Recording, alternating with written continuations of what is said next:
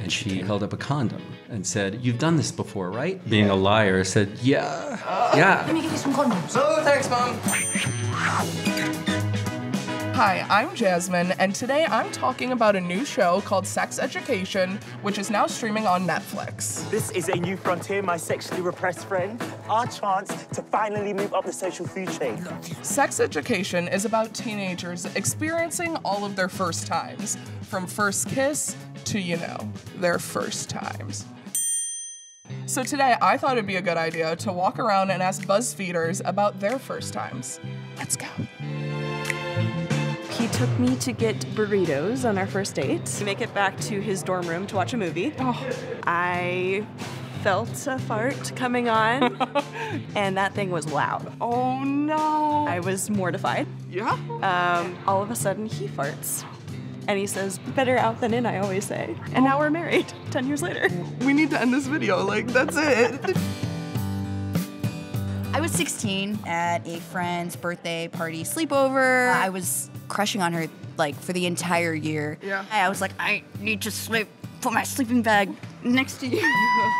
We kissed, and I just remember, like, whoa, this is what this feels like.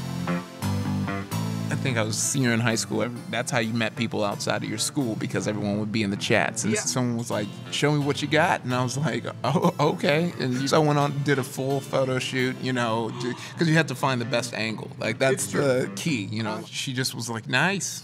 And I was like, "Okay, tight." During college, and we were on a break, so she was staying with her parents. We went to a party, and we came back, and it was really late. And we went up to her room, and etc. Afterward, I had to go to the bathroom, so I threw on my boxers and I went out in the hallway and I physically ran into her father. Oh. And he turned on the light and I was just standing there almost naked. And he shook my hand and introduced himself. Oh. We go to this party and like we leave early together because we were working on a homecoming float. It was you know, like we were just talking and he was just sitting on the edge of my bed. I said, "Have you ever thought about hooking up with me?" And he just kind of paused and got quiet and said, "I'm already hard." And Do I want to tell you about how I lost my virginity to an Australian with braces? No.